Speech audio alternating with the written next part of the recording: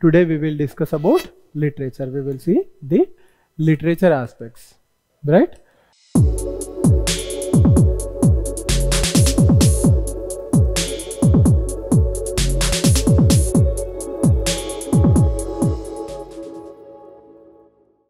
Good evening students, welcome back to Plutus IAS. Right, so as part of our art and culture lectures, today we will discuss about literature. We will see the literature aspects, right? So previously we have studied about painting, some aspects related to painting, and the schools of art like Mathura School of Art, Gandhara School of Art and Amaravati School of Art. And before that we have studied about the temple architecture. So in the sequence only, today we are going to study about the literature. But however, in this literature, I am not going to discuss about the individual writers and their books. Mostly I am taking the path of conceptual path. I am taking the path of concept. So broadly I am going to discuss the literature, what are various types of literature, how many parts we can divide the literature, especially in the ancient India. In that way we are going to approach, right? So majorly I am also going to focus the angle that how literature is helping as a source of history. So I am going to discuss the literature from that perspective. So because we are taking this approach, because of that reason, broadly you will be missing the specific writers and their specific books related to them or associated with them. So when you study dynasty by dynasty, like the Mughal dynasty, Delhi Sultanate, and if you see the ancient India, if you see the Guptans, Mauryans, etc., then you will know about the specific names about the scientists or the authors or the writers and their specific books. So here we are not taking that approach. We are taking a holistic approach. We are seeing literature as a source of history. So because of this, mostly you will miss the authors and the books. However, you will be having sufficient information to answer most of the questions. So it is not sure that always the individual authors and their books will be asked. There may be a question on the conceptual aspects related to literature also. For example, Vedas, Vedangas, Upanishads, etc., Itihasas, etc. Or there may be a question on Jain literature, Buddhist literature also. So that in that way also you will be benefited and you will be in a good position to answer the questions, right? So before going into detailed discussion, I have categorized the sources of literature into broadly 5 categories. That is, first one is religious literature.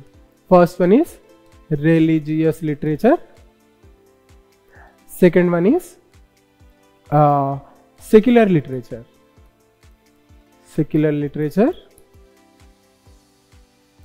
And third one is scientific literature.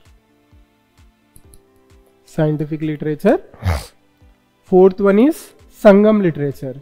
So I am going to separately discuss Sangam literature and various aspects related to Sangam literature.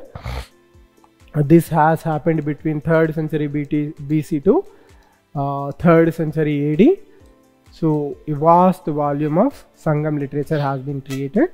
And lastly, in the 5th part, we are going to see the accounts of the travelers. So there are some famous travelers who have visited India at different points of time, and they have left a vast amount of information, and that is working as a very good source of information to construct or reconstruct the history. So the travelers like Megasthenes, Fahian, Huyen-Tsang, etc., there are many travelers are there. We are going to see those accounts, their accounts also. So broadly we can divide into these many categories. So first we will see the religious literature. First we will see the religious literature or religious texts. So religion, when we take, it will be, we can broadly divide it into 3 categories, especially in the ancient period. First one is Hindu literature, literature related to Hinduism. Next, literature related to Buddhism. Next, Jain literature also is there. So further, there is a subcategorization called Hindu literature. It can be classified into Shruti and Smriti literature. Smriti literature and Shruti literature.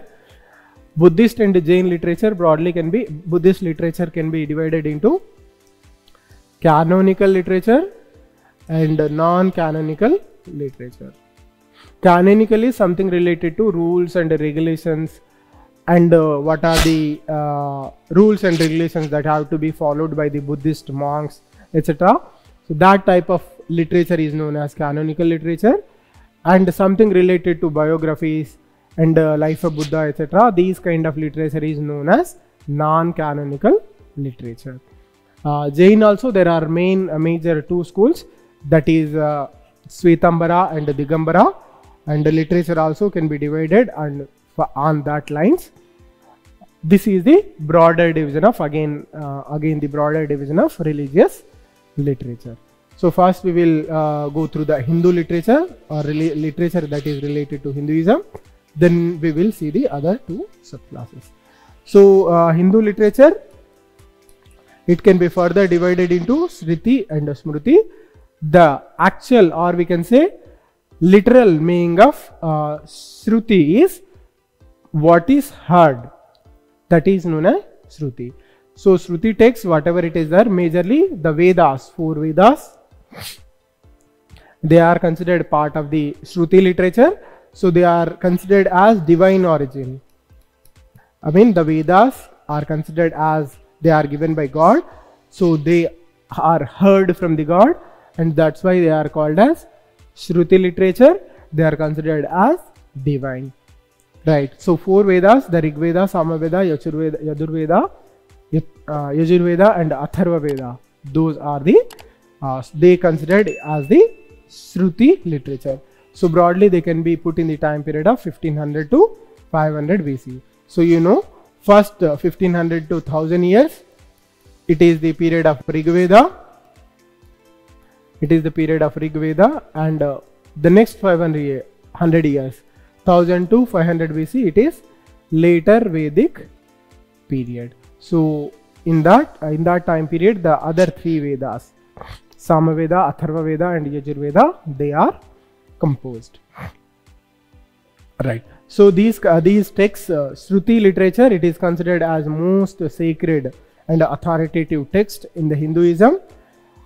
They are the foundation of all Hindu philosophies and practices. So some historians, they will put the Upanishads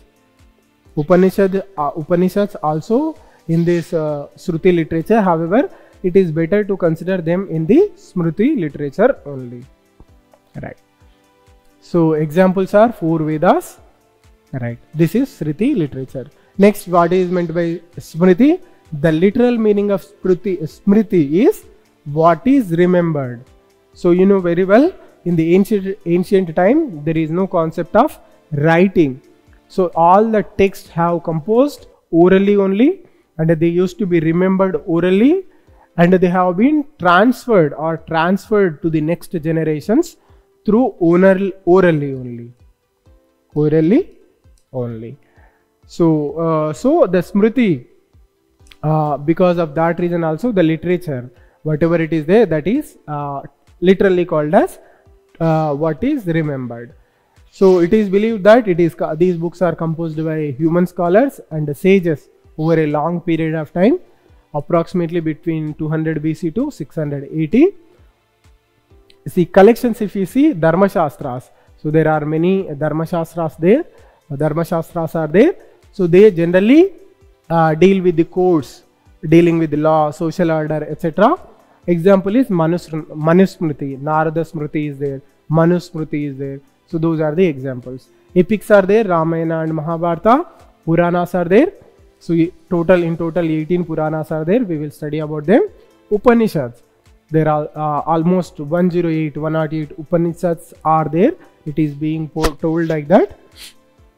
So all these things are part of the Smriti literature.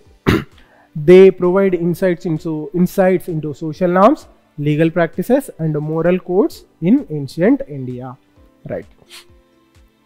Right. So if you see their authority, they are considered secondary to the Shruti literature, that is Vedas. Right. So this is about Smriti literature. Now we will see about the Vedas. So 4 Vedas are there, you know, Rig Veda. So all the Vedas at the end of the day, they have mantras. They are also known as hymns. They are shlokas. So they are offerings or prayers to the gods, various gods. All the Vedas, they have prayers to the gods, especially the Rig Veda, prayers to the gods. So what are there? They prayed to the gods that they will be protected. The Vedic people prayed to the gods that they will be protected from the natural disasters like rains, etc., etc. And they prayed for more children. They prayed for more cows, etc. So majorly there are prayers in the Vedas, especially in the Rig Veda. Next, Samaveda. So it is something related to music. Samaveda is nothing but music. So the Veda, the hymns that are there in the Rig Veda, how to tune them, how to sing them during the rituals, that is explained in the Samaveda. Right. So it is something many people say that the source for the music is Samaveda only. Now also people say that. Right.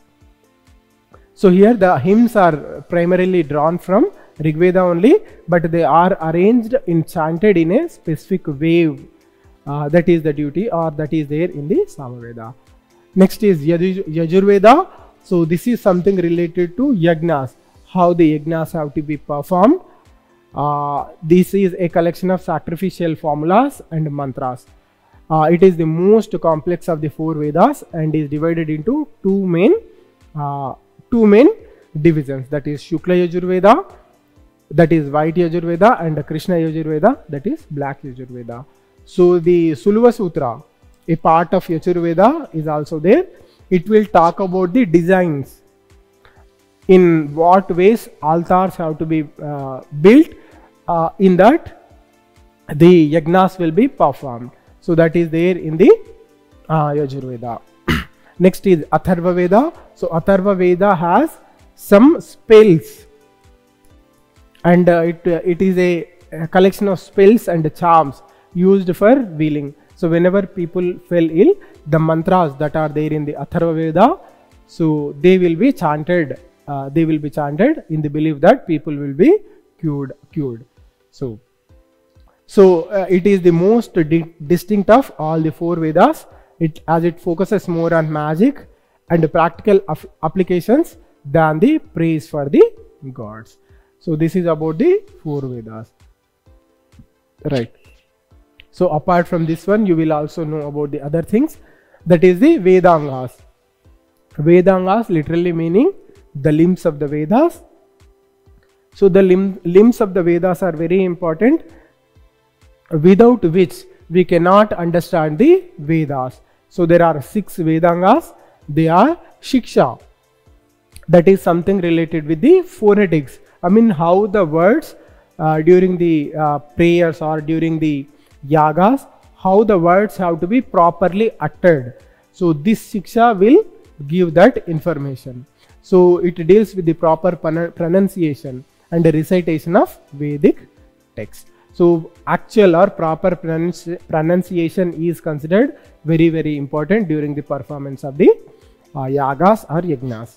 Next is Vyakarana, grammar. So you know very well, Vyakarana is very, very important for a language. Vyakarana gives rules and regulations for a language. Next is Nirukta, that is etymology. Etymology, you know very well, it traces the origin of the words, how the words have emerged. So that is Nirukta. So it helps understand the meaning and obscure words and phrases found in the Vedas. Next is Chanda. Chanda, you know, metrics. So it gives beauty to the language, that is metrics. So this discipline focuses on the meter or metrics and the rhythm of the Vedic shlokas or hymns, right? So many hymns were composed in specific meters for recitation during rituals, and the chanda ensured their proper performance. Next is kalpa, that is ritual. So it is a vast complex Vedanga dealing with the proper conduct of Vedic rituals and sacrifices. So whatever the performance of yagas is there or performance of sacrifices is there, they should be performed in a proper way. So that is those things are mentioned in kalpa. It is known as ritual. Next, and the last one is Jyotisha. It is also known as astronomy. So it is concerned with the movements of celestial bodies and their role in determining the auspicious timing for performing Vedic rituals or sacrifices. So this is about the Vedangas, right? Right. So this is about the Vedas and their Vedas. We can put in the Smriti literature. So from epics now on, this comes under Smriti literature. Smriti literature, right? So here epics are there, very important, two important epics, Ramayana and Mahabharata. So in belief, it is said that Ramayana happened much more thousands of years before Mahabharata, right? Dwapar, in the Yuga of Dwapar Yuga, Ramayana has occurred, and in Treta Yuga, Krishna was there. At that time, Mahabharata has occurred, and presently we are in Kali Yuga, right? So that is the time period. So people's belief is that Ramayana happened much more before the Mahabharata. But if you see the original text of Ramayana and Mahabharata, the things that are explained in the books or in these epics, like Ramayana, the geographical features, the people's conditions, if you see, Mahabharata is composed much more before than Ramayana. And if you see the size also, Mahabharata is very vast when compared to Ramayana also. So try to have these things clearly. So broadly we can put Mahabharata in the time period of 14th century AD BC to 4th century BC to 4th century AD. So in that time period we can put Mahabharata. Ramayana we can put 5th century, between 5th century to 3rd century BC, right? So this is about Ramayana and Mahabharata. Most of the things you know very well, but try to know about these factual things. If you see the number of shlokas, the Mahabharata has many shlokas, many times, multiple times more shlokas than the Ramayana. So all the things are not factual that are mentioned in the Ramayana and Mahabharata. So because of that only they are called as epics. Epics. So the imaginary things imagined by the authors have been put in there, right? So that is about the Ramayana and Mahabharata. Next important we can say, the composition of books is there, that is known as Puranas. So Puranas are also mostly imaginary text only. There is, very least historic importance to them if we see historically. However, they played an important role whenever there is a lack of information available in the history. So whenever there is lack of information, lack of other source, the Puranas have helped in establishing the chronology of various dynasties where other information is lacking. So in that way the Puranas have historical significance. So in total there are people call that there are 18 Puranas. So they are also known as Astadasha Puranas, right? They are known for their intricate narratives, symbolism and diverse subject matter. So each Purana, and before that we will see, they are mostly composed in Sanskrit and other Indian languages. So they believe to be compilations of ancient lore passed down through oral traditions centuries before being written down. So you know very well, most of the ancient texts, they were being passed through orally from one generation to another generation. Only during the time of Guptans, most of them have been put to writing. right? The same thing happened with Puranas also, right? So estimation suggests that their composition might have occurred between 350 BC to 1580 AD, right? So traditionally it is believed that there are 18 Puranas. 18 Puranas are there. That number is Ashtadasha Puranas. Though there are variations and additional texts are there, which also consider Upanishads also as Puranas. However, some of the important Puranas are Vishnu Purana, Shiv Purana, Bhagavata Purana, Matsya Purana, Linga Purana, right? So these kind of Puranas are there. Adi Purana is there. Adi Purana is also there. It is considered as the foremost Purana, right? So these are some of the examples of Puranas. Apart from that, there are 5 characteristic features for every Purana. When those 5, it is not compulsory that each and every Purana shall have these 5 characteristic features.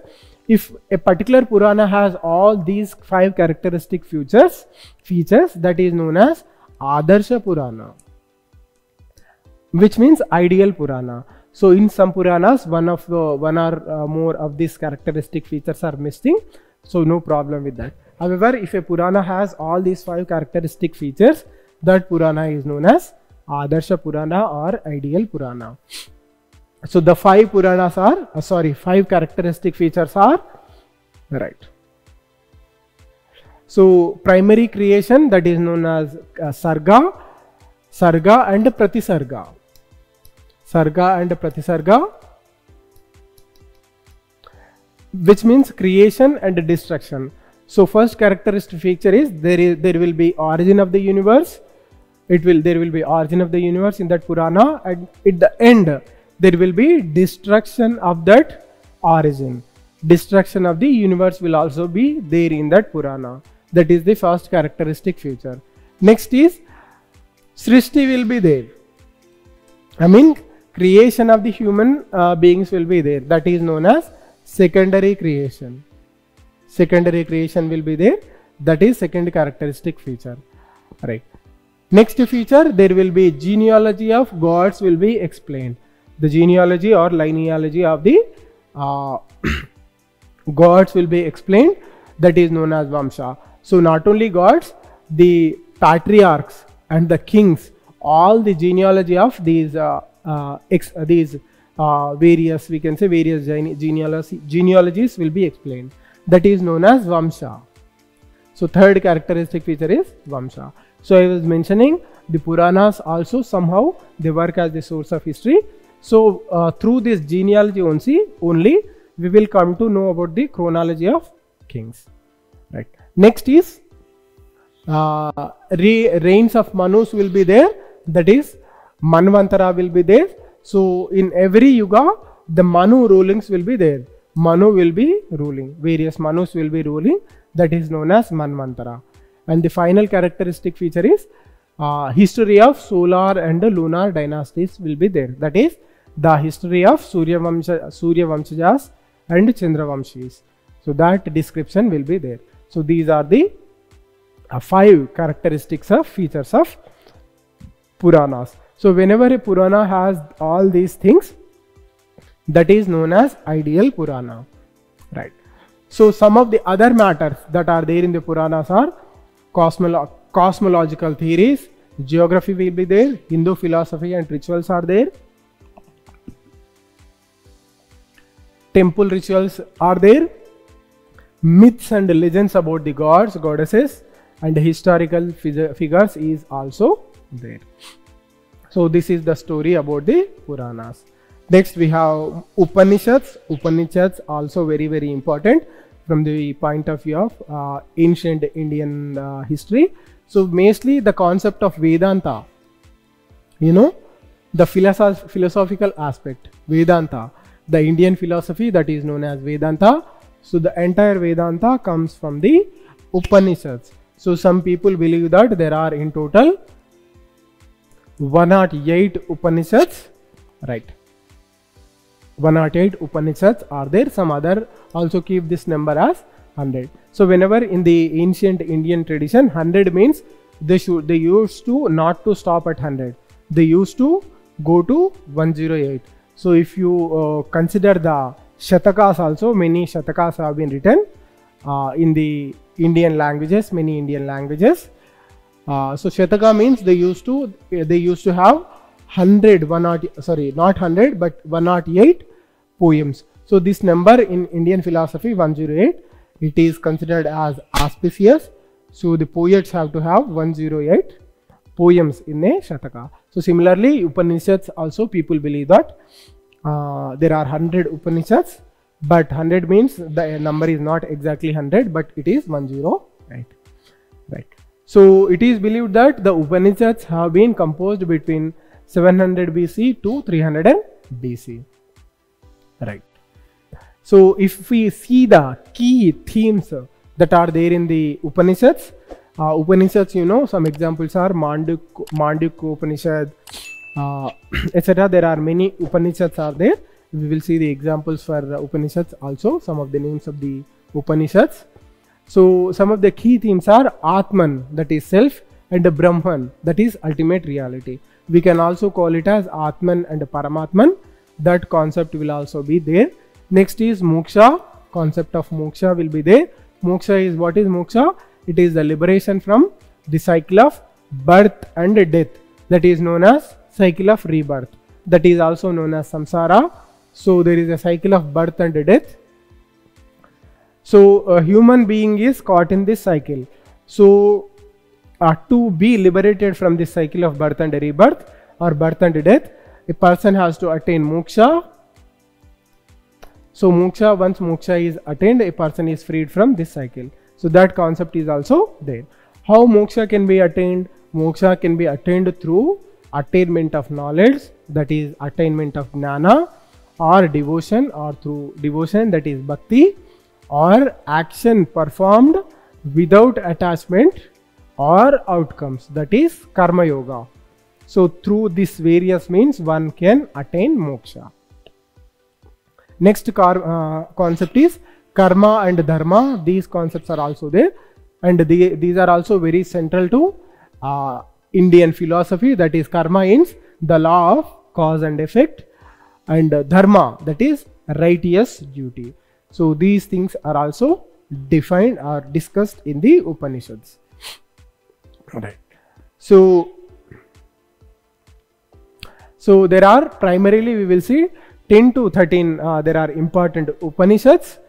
They are including the Isa, Kena, Katha, Munduka, and Mandukya Upanishad is also there. Prasna, Mandukya, Taitareya, Aitareya, Sandogya, Brihadaranyaka. These are the most studied and most important Upanishads. Right. So this is some information about the Upanishads. So you know, these are the Upanishads are the basis of the philosophy, Indian philosophy, that is known as Vedanta. So remember this aspect. So this is about Upanishads. So this is about Indian religious literature. We have seen Smriti and Shruti and Smriti literature, and Smriti in Shruti, Vedas and Vedangas, and in Smriti we have seen Puranas, Itihasas, and Upanishads. All these things we have seen. Now we will see the Buddhist literature. So Buddhist literature, it encompasses a vast collection of texts that originated in India and spread to Asia after some time. Right. So these texts have the as the foundation for Buddhist teachings and practices, offering insights into the life of the Buddha, his philosophy, and the path to enlightenment. Right. So actually, the first Buddhist council that held about 3 months after the death of Buddha, that played a crucial role in preserving the teachings of Buddha. So by that time, in that council, first Buddhist council, it has been decided that all the teachings of Buddha have to be put into writing. Right. So the actual writing down of the Pali canon. So mostly earlier the Buddhist literature was composed in Pali language. Later they have shifted to the Sanskrit, either Sanskrit or Prakrit, but all the earlier text Prakrit, but all the earlier texts, they are in this one only, Pali language only, because Pali was considered to be the language of the masses. So Buddha used Pali language increasingly. It is believed that Sanskrit is the language of the elites, so he preferred Pali language over Sanskrit language. However, because of the tradition of Mahayana Buddhism, etc., so the focus has shifted somewhere in between, shifted to Sanskrit and Prakrit only. Right. So the books have been put into writing in the Pali language somewhere in Sri Lanka. Right. So major categories are, if we see, Tripitakas are there. So Tripitakas are the foundation of the Buddhist philosophy. Right. So these are the foundational collection of Theravada Buddhism. So these are believed to be the closest representation of the Buddhist teachings, because based on these books many commentaries have come. Many Buddhist scholars later have started interpreting the teachings of Buddha. So many commentaries have come. So because of that reason, the Tripitakas, they have considered as the major, we can say, close to the teachings of Buddha. So there are Tripitakas, there are three.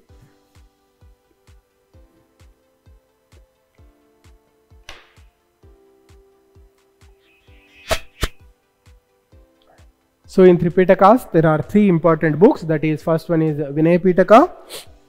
It is also known as the basket of discipline.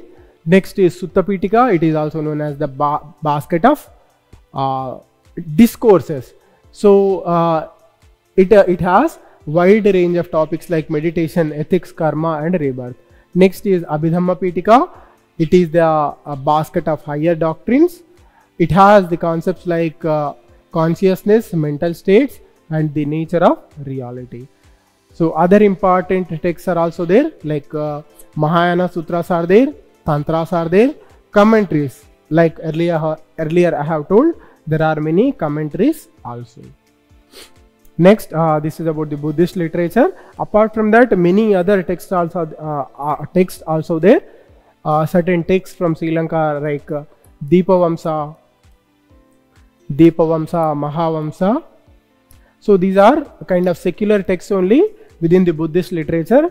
They will give evidence about the Buddha and his teachings. Also, they throw light on the Mauryan Empire, the Mauryan and later about the later Mauryan rulings.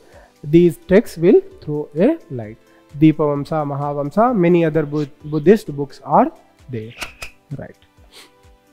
So apart after that, so Jain literature is also there.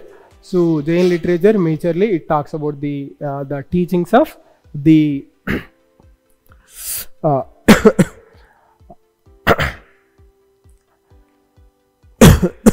so majorly we can divide the Jain literature into two main sects, that is Digambara sect and Svetambara sect, right. So majorly they contain the teachings of the Tirthankaras, the 18 Tirthankaras, you know very well, there are 18 Tirthankaras, last being the Varthamana Mahavira. So broadly the Jain literature has the teachings of all the Tirthankaras. Broadly we can divide it into three canons. Those are Svetambara canon. It is considered as the most complete collection, consisting of 45 agamas. Again, canonical text. Canonical text means they have the rules and regulations that have to be followed by the Buddhist Jain monks. That is the canonical literature, right. So they are believed to be the direct teachings of the Tirthankaras. Digambara canon is there. It is contains the 14 core texts and emphasizes the teachings of the last Tirthankara, that is Mahavira, right. So if you see the books or distinctive features, the books emphasize on the non-violence, that is ahimsa, and they also focus on karma and liberation. So you remember one thing, not only the Hinduism but the Jainism also speaks about the philosophy of karma and liberation. Right. Texts, if you see, so agamas are there. They are the agamas are the Svetambara canon. These are 45 core texts and cover various topics like cosmology, ethics, metaphysics, etc. Next, there are Tattvartha Sutra. It is being composed between 1st and 2nd century AD. Right.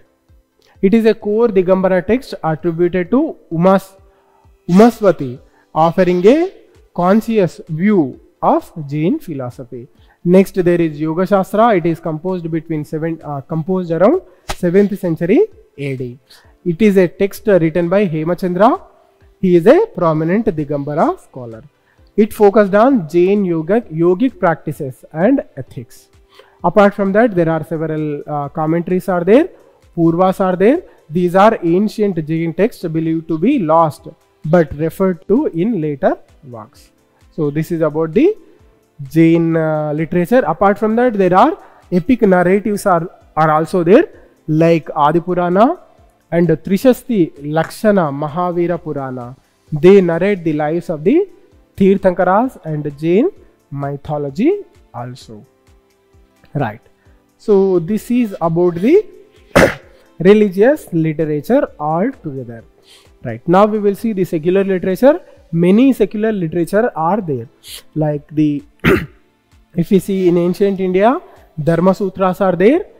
Right. So these are the legal texts, though often classified under Smriti. Right. So they are considered somewhat secular because they focused on practical knowledge. Apart from that, you have Arthashastra, very important book, one of the foremost books which have written on statecraft and other things. Right. It has many subjects like economics, politics, military strategy, etc. etc. So the author, famous author, you know about him very well, Chanakya or Vishnugupta. He is known as that is written by him. Right. So apart from that, many other secular texts are also there. Like if you see the Kalidasa, famous writer Kalidas, he has written very important plays like Raghuvamsha, Raghuvamshan, Malavika Agnimitram, Vikrama Urvashi. So many plays and dramas he has written. Apart from that, other writers are also there. Many other writers are also there. Banabhatta is there. Right. Many other authors are there. You try to know about those authors and individual books written by them. So all these things will come under the secular literature. So medieval India, apart from the books that have been written in the Delhi Sultanate period, many books have been written during this period, and also Mughal period also written. Especially if you see the Kalhanas, Raja Tarangini, Kashmiri, the Kalhana belongs to Kashmir.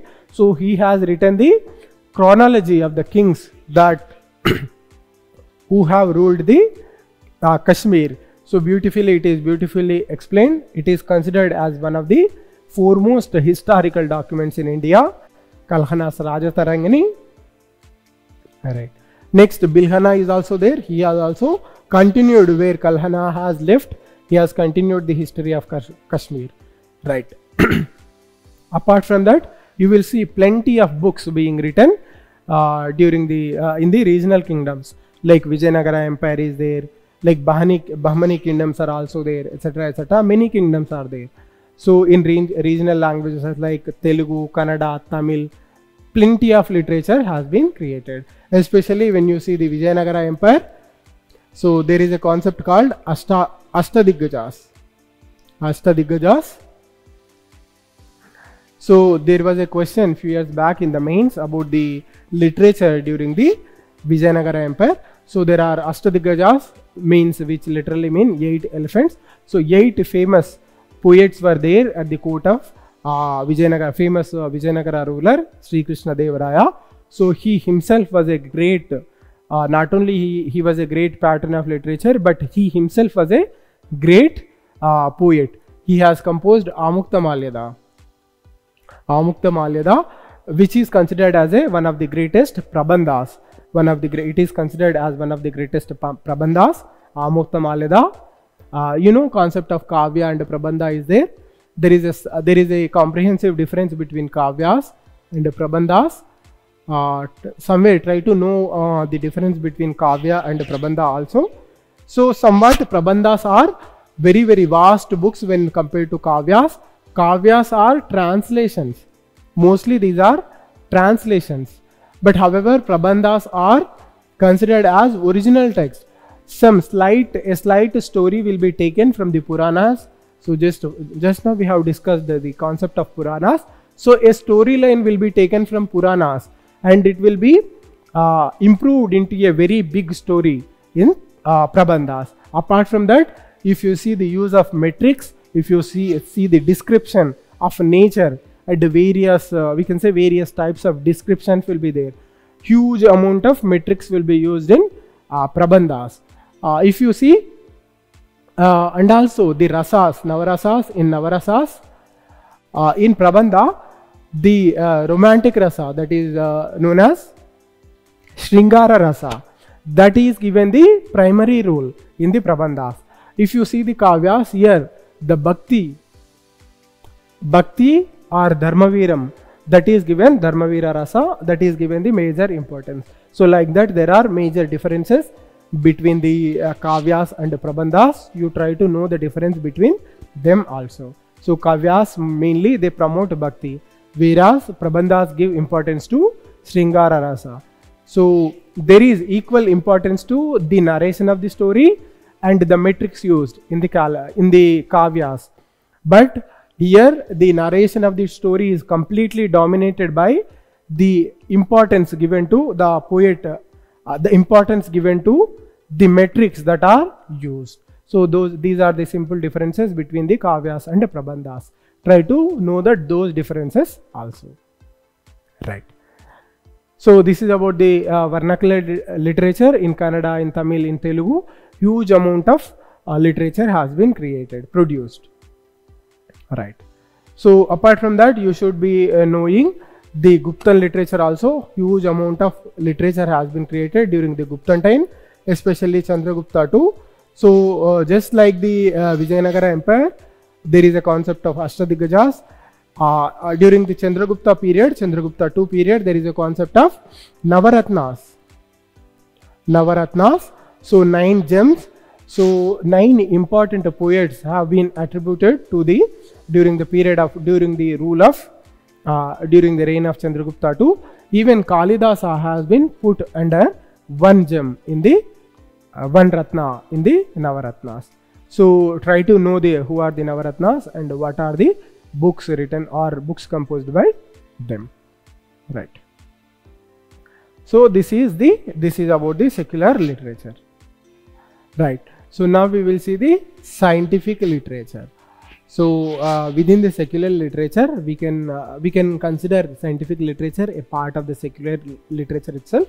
However, right, we try to see the various scientific literature that has been created in the ancient and medieval period also. Right. So the Vedas itself themselves provide, just like I have given the example of Sulva Sutra. So it contains lot of information that we can put it in the geometry. Like it has discussed various shapes and sizes, and also the well known, or you can say the Pythagoras theorem. Pythagoras theorem is also discussed in the Sulva Sutra. Right. Next, Jyotisha Vedanta is also there.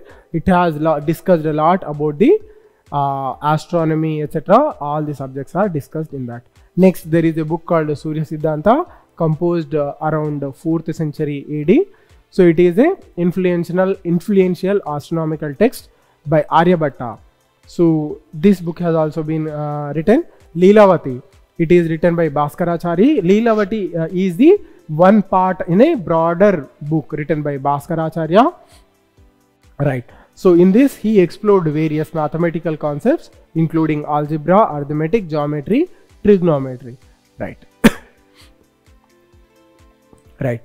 Next there is Sushrita Samhita. It is a book on surgery. So Sushrita, the great surgeon at of that time, he has composed this book, Sushrita. Next Charaka Samhita is there. It is a great book on book on medicine, various medicinal practices, and it is the cornerstone of Ayurveda, and it is composed by Charaka, the great medical practitioner at that time, Charaka. So apart from that, there is books and developments in chemistry also, chemistry and metallurgy. There is a book called Rasa Shastra. It is composed between 10th and 12th century AD. And apart from that, engineering and technology. So the Arthashastra is comprising many subjects related to mining, irrigation systems, town planning, etc. Many things are there. So apart from that, Patanjali's Yoga Shastra, many books are there, plenty of books are there. It is here impossible to discuss the individual composers and their respective books. Right. Next, this is about the scientific books, scientific literature. Next we will see the Sangam literature. So Sangam literature is composed between 3rd century BC to 3rd century AD. So if you see classification, if we see the Sangam literature, majorly it is related to, it is composed by the Tamil Bhakti saints. Tamil Bhakti saints, majorly it is composed. But apart from Bhakti, it has various subjects. It throws light on various subjects like polity, Sangam time polity, society and religion, and economy. All these things, the Sangam literature throws light on all these various aspects. So majorly we can divide the Sangam literature into two major categories. That is Akam. It is literally meaning inner. It focuses on emotions and feelings related to love, domestic life, separation and social practices. Next category, that is Puram. It is outer, literally means outer. It deals with heroism, warfare, kinship, ethics and public life. Right. So it celebrates the bravery of warriors and the virtues of kings and the importance of adhering to moral codes. Right. So these are the two major categories, and there are 7 subcategories are also there. The entire Sangam literature, it has been categorized into 7 subcategories. Based on what? Based on the geographical setting that is there in those books and the emotions associated with it. So based on these characteristic features, they have been further subcategorized into 7. Right. So they are known as Teenai. Those categories are Kurinchi. So basically these are Tamil words. It is very difficult to pronounce them properly. So I'm sorry if I pronounce them wrongly, but I'll try to pronounce them anyway. So first category is Kurinchi, that is also known as mountain. Next category is Mullai, pastoral. Marudam, it is arable. Neidal, it is coastal. Palai, English translation is arid. Vagai, it is wayside. Nadan, it is urban. So these are the 7 categories, further subcategories. So there are, if you see the examples, major examples from the Sangam literature, first example is 8 anthologies, that is also known as Ettuttokai. So it is a collection of 8 anthologies containing poems on various themes, including love, war and social life. Right. So if we see further if we see notable anthologies in that, Nariyani, Akananuru, Koruntokai, these are the further anthologies, notable anthologies in Ettuttokai. Next there are Pattupattu, that is they are known as 10 idylls. These are a collection of 10 long poems, each focusing on a specific theme such as love, war and social satire. So in that Paripadal, it is a noteworthy example. Right. So this is the Sangam literature. So apart from that, when you study about the mains, so you will study what are the political aspects, what are the social aspects, what are the economic aspects, what are the religious aspects that are there in the Sangam literature. You will clearly study when you study this mains related aspects. Next are foreign accounts. We can also call them as the accounts of the travelers. So some famous travelers have come to India and they have left valuable information about the Indian history wherever we are lacking the local sources, right? So examples are Megasthenes. Best example is Megasthenes. He was the Greek ambassador into the court of Chandragupta Maurya, CGM. He was ambassador to the court of Chandragupta Maurya, and he left very valuable book that is generally known as Indica, named with the name of Indica. So he was an ambassador to Mauryan court. He was a Greek ambassador. His account offers various insights into administration, especially the Mauryan administration, society, economy, and the Mauryan empire. So this book, in his book, he said that India, he mentioned that there is no slavery in India, but if we compare the style of slavery in Greece, we have a very liberal form of slavery in India. That's why Megasthenes is confused that there is no slavery at all in India. So these kind of things are there. If when you study in mains, you will in detail study about these books. So however, the book of Megasthenes, that is Indica, that is very important source. Apart from that, we have Fahian, who visited during the 5th century AD.